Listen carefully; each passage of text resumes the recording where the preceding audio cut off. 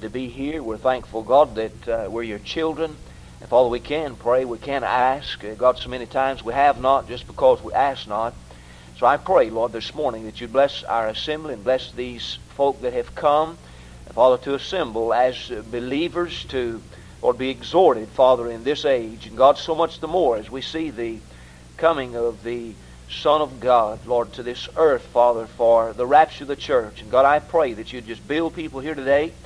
Father, you exhort, you rebuke, you edify, you do whatever is needed. God, you're in the need supplying business. Father, I confess I am in need today, so I trust, Father, that you take and fulfill the reason you even have for us meeting here today. We're thankful for a church whereby we're not here to pretend or perform before anyone. We're not here to take and show off. We're here to please Thee. And God, I pray now your name will be honored, glorified, lifted up in this congregation. Bless Brother Fellure now in this hour. We're glad that he showed up. And Father, we're glad that you've worked it out where he could be with us this morning. Father, I ask that you'd use him, use his life, his ministry. Father, I pray in some way that you'd open doors before him, supply his need, prepare his path. God, I'm thankful. This is a day now that you've made. We can rejoice and be glad in it. In your name we pray, in your name we ask it. Amen. Amen. All right, brother. You got her? All right, that's without notice at all. Amen. That's in a real hurry. Amen. Maybe you got a revival. Brother Wayne wants me to try to stop it. Didn't know what to do with it. I believe I can get it stopped. I can get it shut down. Amen. Good to see you. Good to be here. Before we get our lesson this morning, John chapter 16, let me say just a little bit about the mission. I'm glad I got to come. Recently, I don't know if Brother Homer this week's told you about it or not. Probably has, but recently him and I went down to Trinidad together and spent a few days down there looking at the field of Trinidad and so on. There's been a lot of things happen in Trinidad, and as a result of some things that's happened on the field of Trinidad, I believe I can be honest in saying, is closed to scriptural independent Baptist missions. And as a result of that, it looks like I'm not going to be going to Trinidad. And let me tell you what I will be doing. You can pray for me. In September, Dr. Richard Sandlin, Tri-County Baptist Temple in Paynesville High, and I together will begin a Bible Institute 4 nights a week, and I'm going to teach 4 nights a week in the Institute. And then on Wednesdays and weekends, I'm going to have free, and I'll stay with Evangelism Missions Incorporated and probably be in some mission conferences with Brother Homer and do all I can on those nights to promote missions and speak in the mission conferences and so on. And the field of Trinidad, as far as being closed, I said is closed to scriptural independent Baptist missions. In order to go to Trinidad, you have to go through an organization that tells you where to go on the island, what to do in the churches, owns the churches, in fact, that are established through that organization. And I think you can get into Trinidad, but in getting in, you have to go through that organization, join that organization, and when you get there, they tell you everything to do. Of course, you can't operate like that. And so make that a real matter of prayer. I know some men that have went through the organization, but as far as I know, they're not doing anything. In fact, they're not even there now. Maybe one's left. But the churches they establish belong to the organization. In fact, the churches don't even ordain their own preachers. The organization ordains their preachers and so on. And so that's what's happened. But that doesn't mean that I'm not going to be involved in missions. I'm going to do all I can to promote missions, work in missions, and speak in mission conferences. And anything I can do for EMI, the mission board's a good mission board, anything I can do for them, and any influence that I can have to promote that board, I'll do it. So you pray for me. And then something else that I'm really concerned about is the quality of men that mission boards are sending to the mission field. I'm really concerned about that. And I don't know how you feel about the schools around the country, but I don't know of one major school that's training fundamental Bible-believing missionaries to do a job when they go to the field. Now, I really don't. Schools are pumping fellows up to get out and build the biggest church in town, and evangelism, but we're not instilling in preacher boys conviction and character and faith in the Word of God, and just go out and do what has to be done, and face the world and do it. And I trust and pray that we can have the kind of Bible Institute in Northern Ohio that'll teach men to just go out and do it, go out and do the job. And you know, Dr. Sandlin and I were talking about the big league-leading soul winners of the day and the schools that they operate, and the preacher boys that they turn out. They encourage them to go to the big metropolitan areas of the country and go to cities of 100,000 people or more and build churches in those areas. What about those little towns of 5, 10, 15, 20,000? They need churches too, you know. And the size work is not going to be judged at the judgment seat of Christ. The sort work that it is, see. And we don't teach faithfulness any longer. We teach just success. And you don't have to be big to be successful. Be faithful to be successful. And so we're going to attempt by the grace of God to train some men in the Word of God that'll go out and stand true to the book and do a work for the Lord Jesus Christ. So you pray for me as I change directions. All right, in John chapter 16, if you take your Bible and open it to John chapter 16, we'll read verse 7 through 15. John chapter 16, verse 7 through 15. And the Lord Jesus Christ said, Nevertheless, I tell you the truth, it's expedient for you that I go away. For if I go not away, the Comforter will not come unto you, but if I depart, I will send him unto you. And when he is come, he will reprove the world of sin, and of righteousness, and of judgment. Of sin, because they believe not on me. Of righteousness, because I go to my Father, and you see me no more. Of judgment, because the prince of this world is judged. I have yet many things to say unto you, but you cannot bear them now. Howbeit, when he, the Spirit of truth, is come, he will guide you into all truth. For he shall not speak of himself, but whatsoever he shall hear, that shall he speak. And he will show you things to come. He shall glorify me, for he shall receive of mine, and shall show it unto you. All things that the Father hath are mine. Therefore said I, that he shall take of mine, and shall show it unto you. Now there's a danger in Christianity today of being driven the opposite direction by somebody that's off doctrinally. And the charismatics, for one thing, have driven fundamental Baptists the wrong direction on the work of the Holy Spirit.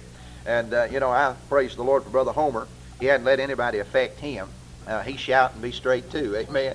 And I think you can do that. I think you can have a good time and rejoice in the Lord and praise God, and yet not be off doctrinally. I think you can. I think I said here once before that a right head give you a warm heart, and it will. You know, if you're doctrinally straight, then you got something to shout about. I never in my life heard a liberal say, "Praise the Lord, Jesus wasn't virgin born." Did you? I never saw anybody shouting because the church was going through the tribulation. I never heard anybody holler, "Glory to God, amen, hallelujah." You can lose your salvation. Never in my life. But if you're doctrinally straight, then you got a reason to shout. Now, because of the charismatics and some of the Assemblies of God, Churches of God, those type churches, being off doctrinally, then when they shout and they have a good time, then we go the other way and dry up, don't do anything. But the work of the Holy Spirit's real, and he's here. He's the greatest person on the earth today. And I even think that because of some of those that get off doctrinally and then express some emotionalism, that we've failed to study about the office work of the Holy Spirit, the personality of the Holy Spirit. And I think it's a neglected subject. And I think we need to know where we stand on the work of the Holy Spirit. And I want to look at some things this morning just here in John chapter 16 concerning the Holy Spirit. Now, first of all, he's a personality. If you'll notice in verse 7, Jesus said, "I will send him unto you." Verse 8, he is come. He will reprove the world of sin, and so on. Down in verse 13, "Howbeit when he, the Spirit of truth, is come, he will guide you into all truth, for he shall not speak of himself." And 13 times in the verses that we've read, it's called he, his, or him. It's personified. And the Holy Spirit is a person, just as real as the Father's a person, and just as real as the Son's a person, the Holy Spirit's a person. Now, sometimes we try to illustrate the Trinity, the Father and the Son and the Holy Spirit, and because we don't understand the deity of the Holy Spirit, the deity of the Son, the deity of the Father, then we have a hard time illustrating the Godhead. Now, here's the way it is. Sometimes you'll see somebody draw a diagram, and they say it's the Father and the Son and the Holy Ghost, and they do it like a triangle, but that's not the way it is. If that's the way it was, then you'd have a three-sided God. You'd have three gods. And that's not the way it is. But here's the way it is. You got one God. Now that God is manifest in the Father, and is manifest in the Son, and is manifest in the Holy Ghost. Now the Holy Ghost is God, and the Son is God, and the Father's God. Now the Father's not the Son, and the Son's not the Father, and the Father's not the Holy Ghost. But together they make up God. And so when I say God, I'm talking about in general terms of the Father and the Son and the Holy Ghost. Now they're all three God, and those three make up one Godhead. Now that's the way the Godhead is. And the Holy Ghost is just as much God as the Father, just as much God as the Son. And I used to use the phrase the third person of the Trinity, referring to the Holy Spirit. That's not right. He's not the third person of the Trinity. I heard Dr. Harold Seidler say one time that he's not the third person of the Trinity And I sat up straight in my seat right then. I thought, well, what's he going to say about that? And when I sat up, he simply explained it. He said he's not number 3, he's number 1. And when you list them 1, 2, and 3, you have a tendency to make one inferior to the other. But one's not inferior to the other, one's not superior to the other. They're all on equal ground. It's the Father, and the Son, and the Holy Ghost. And so they're all 3 number 1. Now let's look at some verses today concerning the personality of the Holy Spirit. Look over in Acts chapter 15, if you will. And in Acts chapter 15, there's a phrase there concerning the Holy Spirit that implies personality. Implies he's a person. In Acts chapter 15 and verse 28.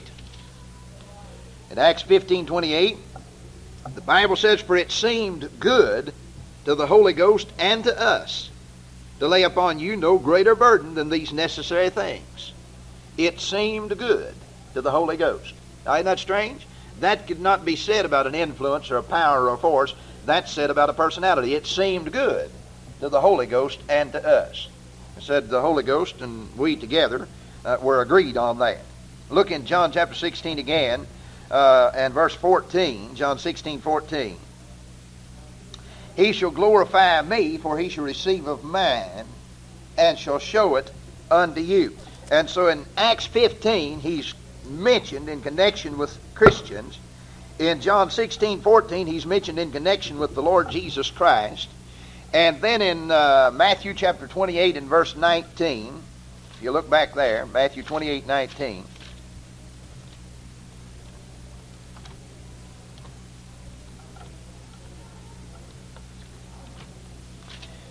In Matthew chapter 28 and verse 19, Jesus said, "Go ye therefore and teach all nations, baptizing them in the name of the Father, and of the Son, and of the Holy Ghost."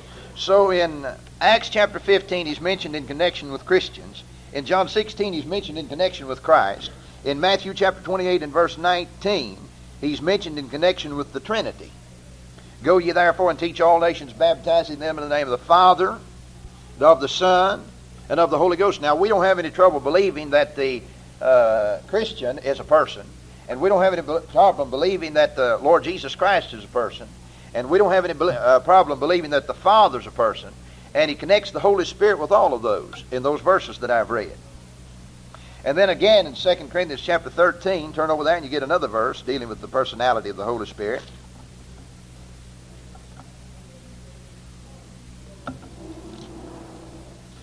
2 Corinthians chapter 13 and verse 14.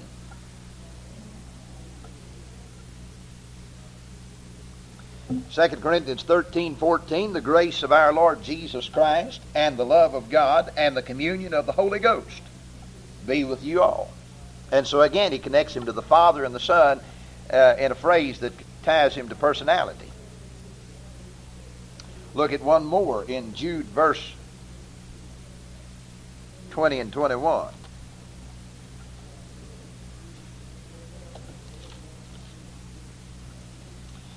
Jude verse 20. "But ye, beloved, building up yourselves on your most holy faith, praying in the Holy Ghost. Keep yourselves in the love of God, looking for the mercy of our Lord Jesus Christ unto eternal life." And so over and over and over, the Bible takes the Holy Spirit and connects him with people and gives a characteristic to him that's only proper of a personality. And so just in view of those verses, you've got to say that he's a person. Now, let me give you something else real quick, and you can check the verses on these later if you wish. But the Holy Spirit does things that only can be said of a personality. In other words, he performs acts that are proper to a personality. For instance, he searches, he knows, he speaks, he testifies, he reveals, he convinces, he commands, he strives, he moves, he helps, he guides, he creates, he sanctifies, he inspires, he makes intercession, he orders the affairs of the church, he performs miracles, and he raises the dead. Now, those things can only be said of the Holy Spirit. And then he's affected as a person by the acts of others as a person. For instance, he's resisted, he's grieved, he's vexed, he's blasphemed. And that can only be said about a person. He suffers as a person. Look over in the book of Matthew, if you would, chapter 12. Now, I'm going to take the time to teach this morning. I'm going to leave the shouting to Brother Homer. Amen.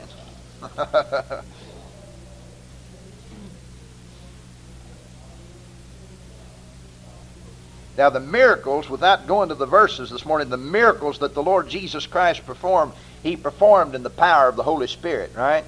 Now, that's evident, that's obvious. All right, in Matthew chapter 12 and verse 24, it says, when the Pharisees heard it, the miracle that He'd performed in verse 22. In verse 22, then was brought unto him one possessed with the devil, blind and dumb, and He healed him, insomuch that the blind and dumb both spake and saw. And verse 24, when the Pharisees heard it, they said, this fellow doth not cast out devils, but by Beelzebub, the prince of devils. Now, what'd they say? They said the power through which he did that is the power of the devil. And the power through which he did that was the Holy Spirit. All right, they accused the Holy Spirit of being the power of the devil. They spoke blasphemously against the Holy Spirit. They said the power through which you did that's the power of the devil. Well, it's the power of the Holy Spirit through which he did it. And so they presumed that. That was a presumption. They knew not whereof they spake. And they presumed that that was the power of the devil through which he spoke. And so that just leads me to say from that verse that he's blasphemed by the presumption of men. You know, you ought to be careful what you say. And there's no premium on ignorance. And sometimes you may criticize the act of somebody just because that doesn't suit your personality. But what they do and what they say may be scripturally right. And if what they do and what they say is scripturally right, and you criticize that just through presumption, you may be guilty of doing the same thing these folks did.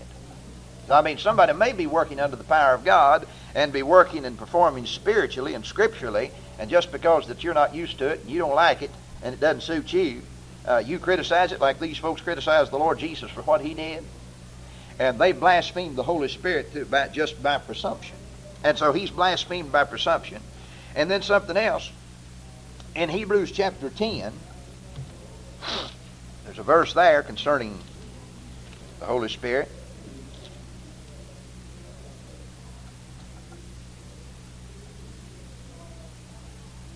Hebrews chapter 10 and verse 29. It says, of how much sorer punishment suppose ye shall he be thought worthy who hath trodden under foot the Son of God, and hath counted the blood of the covenant wherewith he was sanctified an unholy thing, and hath done despite unto the Spirit of grace. What's it mean when you've done despite unto the Spirit of grace? Well, you've insulted Him. That's an insult. How do you do that? Who hath trodden underfoot the Son of God, and hath counted the blood of the covenant wherewith he was sanctified an unholy thing. And we have a saying that the blood of the Lord Jesus Christ is either on your heart or your feet. And you're going through it one way or another before you die. And you'll either trod underfoot the Son of God and count the blood of the covenant an unholy thing, or you'll accept it and be washed in it and saved by the grace of God. And so that leads me to say that every person who dies without the Lord Jesus Christ, the blood on their feet, have rejected the invitation of the Holy Spirit somewhere in life and have been an insult to Him. Now, how in the world can that work? Well, you just suppose with me that the Creator, and Job said, by His Spirit He hath made me. And so the Holy Ghost was active in the creation. And you just suppose that the Creator comes to His own creation and knocks at His heart's door for an entrance, and He says, no, you can't come in. Well, that's an insult, isn't it? I mean, the Holy Spirit brings the gospel of Jesus Christ to an unsaved person and says He shed His blood for you, He died for you, you can be saved, you need to be saved, you need to be born again, the blood can wash away your sins, and He pleads, and He entreatingly calls for a sinner to come to the Lord Jesus Christ, and they push Him aside. You know why? They're not willing to humble themselves and trust the Lord Jesus Christ, and He's insulted by the pride of men. So He's blasphemed by the presumption of men. He's insulted by the pride of men.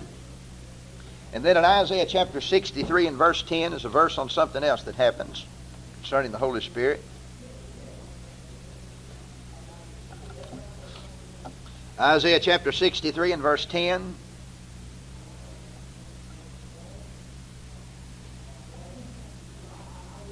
It says, but they rebelled and vexed his Holy Spirit. Therefore he was turned to be their enemy, and he fought against them. I can think of a real practical illustration to reveal the truth of that verse. But just let me say, the point is that he's vexed by the rebellion of men. We sometimes get to looking at God as being holy, and he is, and God's great, and he is. And we're finite, and he's infinite, and that's true. And God can do anything that he chooses to do, and that's true. And God could come down here and overpower the sinner and save him by his grace if he chose to do. That's true. He could do that. God could do anything that he chooses to do.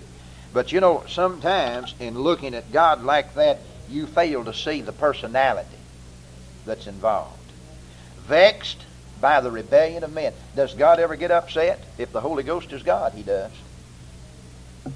Does God ever get disappointed? If the Holy Ghost is God, he does. Does he ever get aggravated? If the Holy Ghost is God, he does. It says that he's vexed by the rebellion of men. Now suppose that I take one of my children, take my boy, and he's done something wrong. He's done something disobedient. He's been disobedient. And I say, now son, you've got to be punished for that. And I'm not really aggravated. I'm not vexed with him. I'm not disturbed really. He's done that, and I know the right thing to do is to discipline him.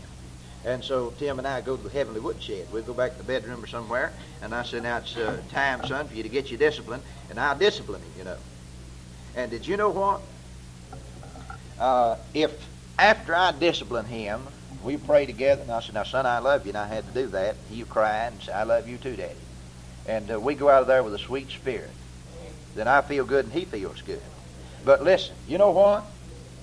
If I take one of my children, which they don't do this, I usually do a good enough job the first time, not any problem about it. But if I take one of my children and I discipline them, now when I disciplined them and I corrected them, and after it's over with, boy, they puff up and go stomping out of the house and slam the door behind them, Boy, that aggravates me. That just vexes me to no end. Don't you? Sure. That rebellious spirit vexes me. And you know what I do? I said, boy, I'll teach you. You know what happens? We go to war and I become his enemy. Amen. Yeah, well, that's what the verse said in Isaiah 43:10, wasn't it? Therefore, God said he's turned against them and become their enemy. And so the Holy Spirit is vexed by the rebellion of men. Now, when the Holy Spirit comes and reproves you for something, if you just break down and get all humble and mushy and go to weeping and crying and fall at his feet and say, Lord, I'm sorry. I'm sorry. You know what he'll do? He'll put his arm around you and pull you up to himself and love you. So I'm proud of you. Sure he will. Yeah, but you run off and get mad at God and see what happens. You rebel, and that rebellious spirit vexes the Holy Spirit. By the way, you know what the sin unto death that a Christian can commit is? Somebody said it's fornication. Well, I could say, if you say it's fornication, I could say it's lying. God kills some folks for lying. And there's a number of things in the Bible that God kills some folks for. Well, what is the sin that the Holy Spirit can kill a saved person for? It's rebellion. That's what it is. Did you know we take our judicial system from the Bible? And it doesn't matter what the crime that a criminal has committed is. It may have been breaking and entering, or it may have been murder. It may have been any number of crimes, but the thing that the officer can kill him for is resisting arrest. It's rebellion, see? And so when the officer comes and says, halt, he robbed a store, and he doesn't halt, and he says, halt, and he doesn't halt, and he says, halt, and he doesn't halt, then legally he can shoot him in his tracks, right? He can kill him for rebelling and resisting arrest, see? And I don't think that there's any sin that a Christian can commit that God won't forgive him for. He'll forgive him for any sin that he commits if he'll confess that sin, a scriptural confession. But when he rebels against it, it may have been fornication, it may have been adultery, it may have been lying, it could have been any number of things. But when he rebels, he vexes his Holy Spirit through that rebellion. And God can scripturally kill him for not submitting, you see. And so he's vexed by the rebellion of men. And then something else in Acts chapter 7, very familiar passage, and verse 51. Acts 7:51. And Stephen says, ye stiff-necked and uncircumcised in heart and ears, ye do always resist the Holy Ghost, as your fathers did, so do ye. And that's unbelief. He's resisted by unbelief. And there's a point in the 5 points of Calvinism. TULIPI is irresistible grace. And you can't separate the grace of God from the work of the Holy Ghost. No way in the world. It's of the grace of God that He's here. We don't merit the Holy Spirit. It's of the grace of God that He goes down this aisle between these pews, Brother Homer preaches, and deals with the hearts of men. You can't separate the Holy Ghost from the grace of God. And irresistible grace, this is the only verse you need to disprove that. It said, ye do always resist the Holy Ghost. And the sin that they committed was unbelief. They didn't believe the preaching of Stephen. And through unbelief, they resisted the Holy Ghost. Therefore, they resisted the grace of God. See? And so, as a person, every time that somebody disbelieves or refuses to believe the gospel of Jesus Christ, they resist the Holy Ghost, resist the grace of God. And every sinner that goes to hell goes resisting the grace of God. Every one of them. And so he's resisted by unbelief. And then in Acts chapter 5, turn over there if you will, and boy, I hope God don't start doing this again. What He done in Acts chapter 5. God started killing everybody that lied. Brother Homer, you preached to a thin crowd this morning. I don't know. You might not be here. I don't know. You know, but if God started killing everybody that ever lied after they got saved, yeah, I'd have been in heaven a long time ago. Yeah. How about you? Let me ask you a question this morning. How many of you used to, before you got saved, you used to drink a lot? You got saved, you don't drink at all now? Amen. That's pretty good. All right. How many of you, before you got saved, used to cuss a lot, and you don't cuss at all now? Uh-oh. Yeah, I said that a little quick, didn't I? How many of you got saved, before you got saved, you used to go to the movies? You don't go to the movies now. Amen. That's pretty good. Right. How many of you, before you got saved, used to go partying and dancing? You got saved, you don't do that now. Amen. That's pretty good. How many before you got saved, you lied a lot? You got saved, and you still do a little bit. Yeah. Amen. Appreciate your honesty. Amen. Folks, if I told you that I hadn't lied since I got saved and God started killing folks for lying, He'd kill me then. Amen. Yes, sir. He flat killed those folks in Acts chapter 5 for lying. And beginning in verse 1 of Acts chapter 5, but a certain man named Ananias with Sapphira, his wife, sold a possession, kept back part of the price, his wife also being privy to it, brought a certain part, laid it at the apostles' feet. But Peter said, Ananias, why hath Satan filled thine heart to lie to the Holy Ghost? Now notice that. To lie to the Holy Ghost, and to keep back part of the price of the land. Whilst it remained, was it not thine own? And after it was sold, was it not in thine own power? Why hast thou conceived this thing in thine heart? Thou hast not lied unto men, but unto God. Now there's a verse to prove the deity of the Holy Ghost. It said you lied to the Holy Ghost, and then it said you lied to God. And Ananias, hearing these words, fell down and gave up the ghost, and great fear came on all them that heard these things. And the young men arose, wound him up, and carried him out, and buried him. And it was about the space of 3 hours after, when his wife, not knowing what was done, came in. And Peter answered unto her, Tell me whether ye sold the land for so much. And she said, Yea, for so much. Then Peter said unto her, How is it that ye have agreed together to tempt the Spirit of the Lord? Notice that, tempt. Isn't that something? Tempt the Spirit. Can He be tempted? He sure can. And in that situation, He gave in. Amen. Yeah, He couldn't resist it. What tempted Him? Their dishonesty. Boy, you better be careful. I've got an idea that there's a lot of folks today that through their dishonesty have come that close to getting killed. I mean, the Holy Ghost probably looked over that and thought, I'll just wipe him out. If he'd had somebody like the Apostle Peter around to egg it on, he probably would. Amen. Yeah. Amen. It said he was tempted, and it was their dishonesty that tempted him. See?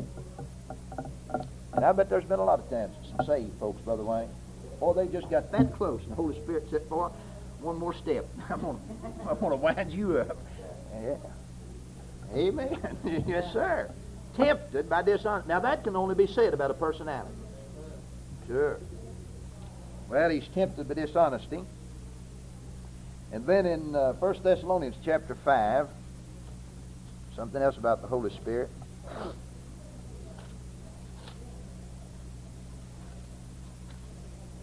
It kind of makes me shudder to wonder how close I've been to going on a time or two. You know, getting a little shady, something just wasn't right, my heart wasn't right, and get to grumbling about something. The Holy Spirit probably looked out and said, boy, you getting close. You better be careful. Wipe you out, take you to heaven a little prematurely. 1 Thessalonians chapter 5 and verse 19. quench not the Spirit. Now that's a good one.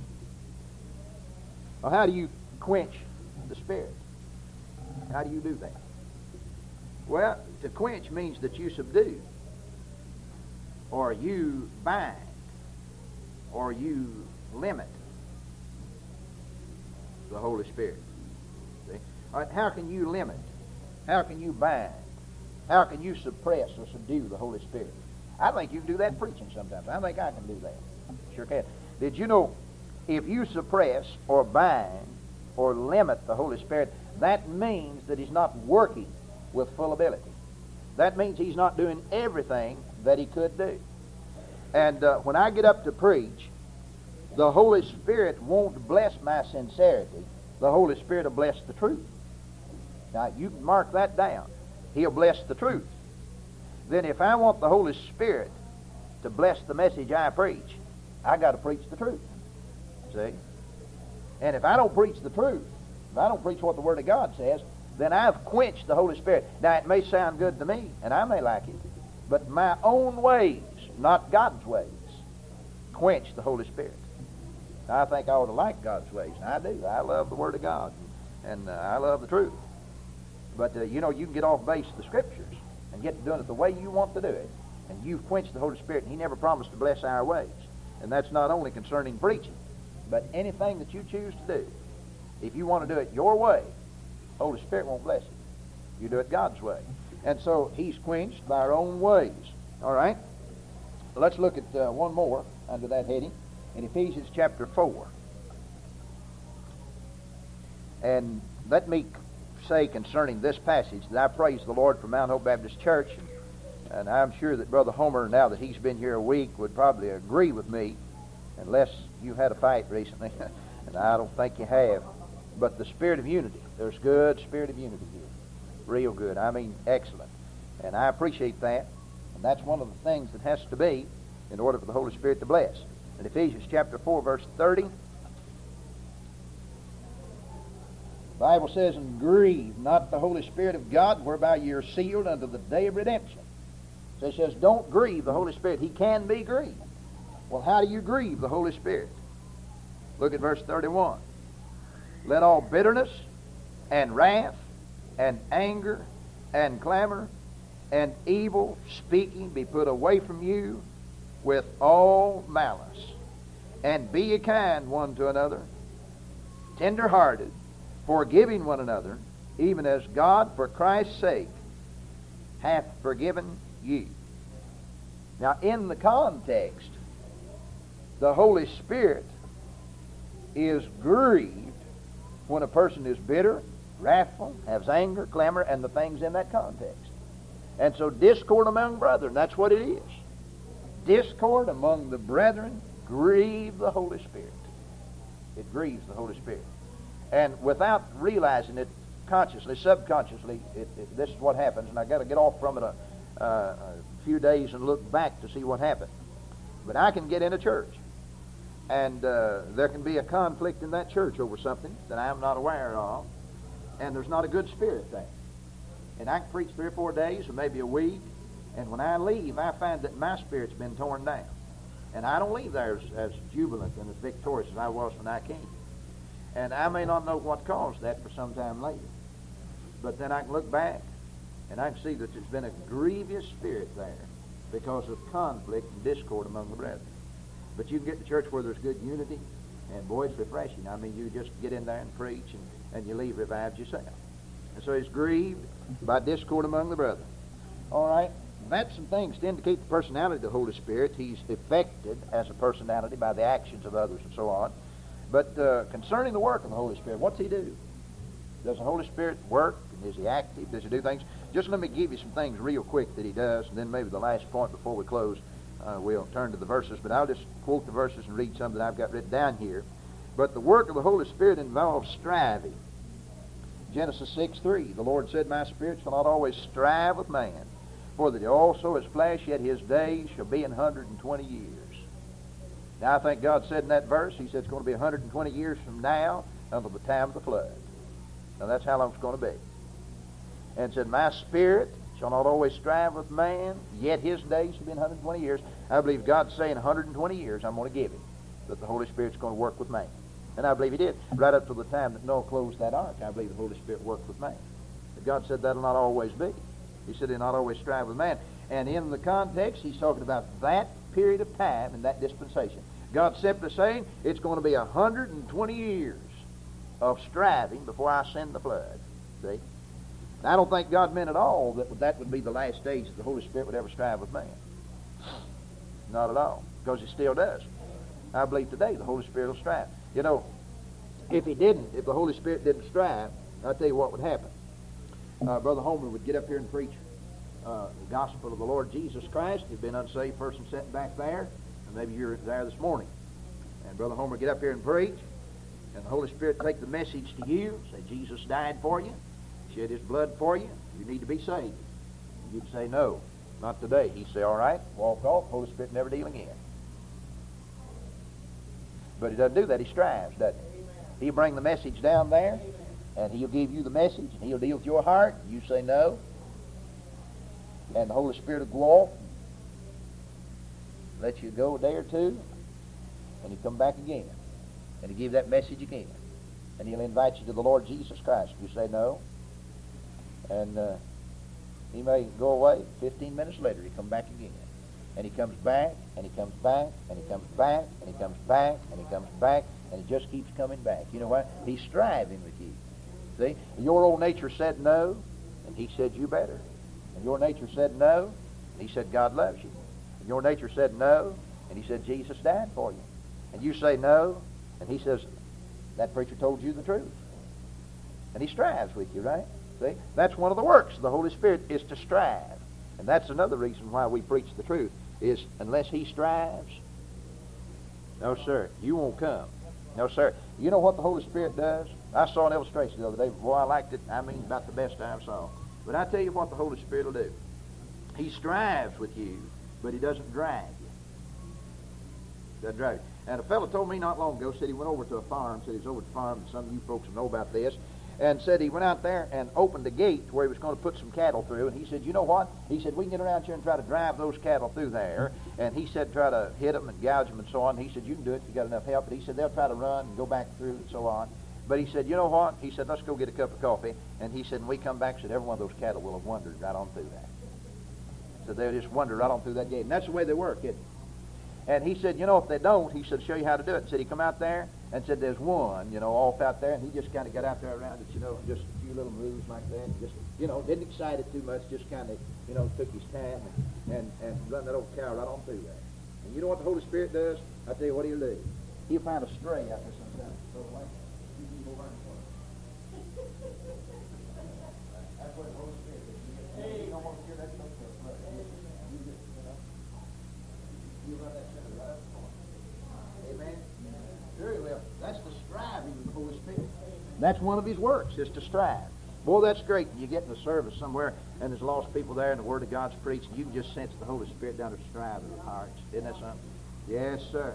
Well, the Holy Spirit strives. Not only does he strive, he reproves. Our text, John 16, verse 8, and when he is come, he will reprove the world of sin and of righteousness and of judgment. Now, there's difference in a reproof and a rebuke. A rebuke said, bless God, you wrong. Amen. You didn't have any business doing that, Brother Wayne. And that's sin, boy. Now, that's a rebuke. You know what a reproof is? A reproof is, Brother Wayne.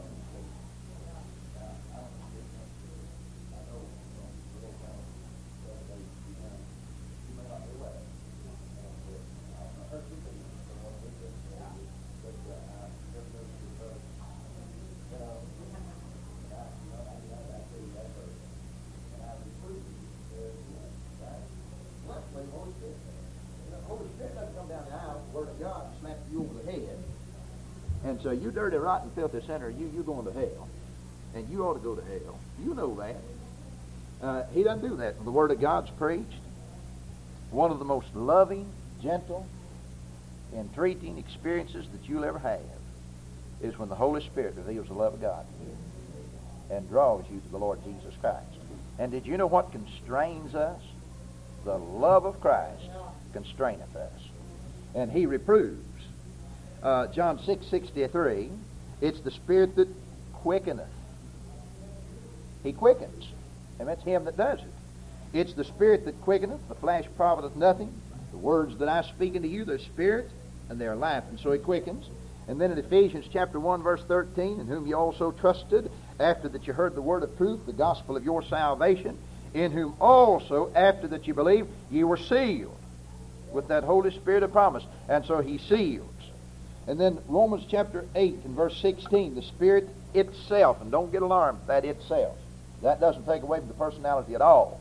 The Spirit itself beareth witness with our spirit that we are the children of God. And so He witnesses. Romans chapter 8, verse 26 and 27, likewise, the Spirit also Himself helpeth our infirmities, for we know not what we should pray for as we ought, but the Spirit itself maketh intercession for us with groanings which cannot be uttered. And so He intercedes. Acts chapter 13 and verse 2, as they ministered to the Lord and fasted, the Holy Ghost said, separate me, Barnabas and Saul, for the work whereunto I have called them. He calls. Acts chapter 20 and verse 28, take heed therefore unto yourselves and to all the flock over the which the Holy Ghost hath made you overseers, to feed the church of God which He hath purchased with His own blood. He ordains. He made them overseers of the flock. Revelation chapter 22 and verse 17, and the Spirit and the bride say, come. He invites. Romans chapter 8 and verse 14, for as many as are led by the Spirit of God, they are the sons of God. He leads. John chapter 14 verse 16, and I will pray the Father, and He shall give you another comforter. He comforts. And then He reveals. What does He reveal?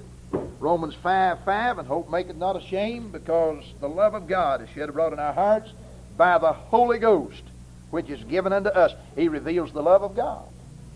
He reveals the things of Christ. John 16:14, He shall glorify me, for He shall receive of mine and show it unto you. He reveals the things that God hath prepared for them that love Him. 1 Corinthians chapter 2, verse 9 and 10. Let me give you the references now. Time's up. He reveals the way into truth. John 16:13. He reveals the path of service in Acts chapter 8 and verse 29. The Holy Spirit. And I think the need of the hour is for folks to be full of the Holy Ghost. Amen. All right, time's up. Thank you, Brother Wayne. Amen.